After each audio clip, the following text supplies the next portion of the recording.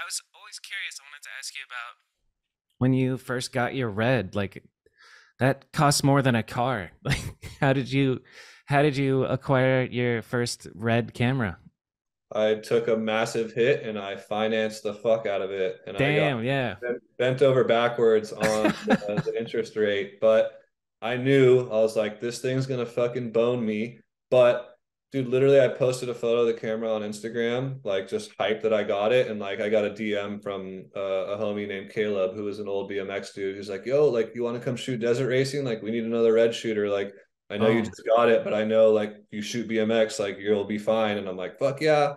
And then Sick. I got like a real day rate, and I'm like, holy fuck, this is. But I knew at that time that, like I said, this was like 2015. Like, I don't know, it seems like it's not the same nowadays because now every camera is good. But like back then, it was like you have a red, like you're hired. Yeah. Like if you know what you're doing, and not many people had them. A lot of people had access to them for renting them from production companies and stuff. But like if you owned your own red, you're getting the sickest day rate, and like Yeah.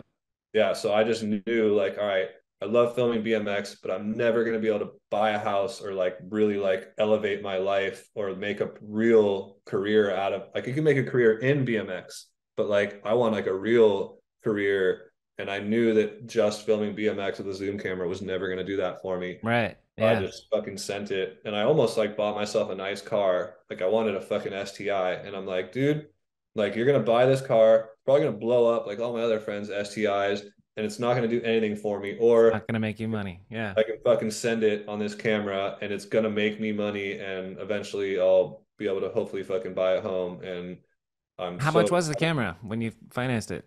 what 20, was that? 20. How much was the red when you got it? 25, 30, It was 40, like 50? the whole kit, I think it was like 35. That's so crazy, dude. $35,000 for a camera. And But I that's started with nothing, like I didn't have any lenses or anything. It was like I needed the V mount batteries, the lenses, the cards were like 2,500. Like it was like, it's dude, so crazy. and Yeah. back then it was so annoying too, because when I bought that camera, there was like two reds. And I was like, cool, like Red's not like Canon. They're not dropping a new camera every week. Like I can buy this camera and it'll be relevant for like 5 years until I pay it off, and then I can buy another one.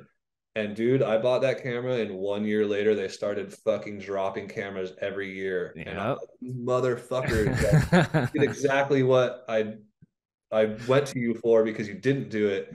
So my camera became irrelevant very quickly. And luckily I was able to like pay it off quickly, and I upgraded and got another one. But dude, when I upgraded and got my other one, they gave me like fuck, what was it? 5 grand for the body that I paid 20 for. And I'm just like, this is fucked. Like, and Yeah, I got that is more fucked. money trading it back to them than I would have if I sold it. That's So so like, fucked. Yeah, it's yeah, amazing it how it was, goes. What is the equivalent in today's world? What's the camera that you think like, oh shit, I need that one? What's the hottest shit right now, do you think? I have it. I think there's nicer cameras and newer cameras, but to me, the Red Gemini is the best action sports camera. It's got low enough frame rates for me, and the low light is insane. Like for Nice. shooting mountain biking at like 120 frames a second in dark woods with no light coming through, Yeah. the fucking Gemini crushes. You don't even have to go too gnarly on that low aperture to like get that light because it's so good. No Wow. noise, Cool. like no neat video. Like everything I ever shot on my Scarlet Dragon, which was my first camera, I shot a lot of night footage in my BMX career, and everything I shot on my Red was fucked. Like so noisy. My LED lights weren't strong enough for how shit that camera was. And yeah, a lot of my night footage, most of my night footage with my old Red was really bad. And Yeah. once I got the Gemini, I'm like, dude, like if I could go back and reshoot all that shit, Yeah. he's so hyped. But yeah, to me, there's like the new Raptor and there's the Komodo and there's all these other cameras, but I have so many friends that have the nicer ones and they're still leaning on my Gemini for a Red lot of Gemini. shots. I'm gonna look into the Red Gemini. And to explain to people who don't know, the when you say noisy, that just means like when it's too dark and you're bumping the ISO in your camera, like it creates this artificial grain, like the footage looks grainy. That's what the noisy shit means.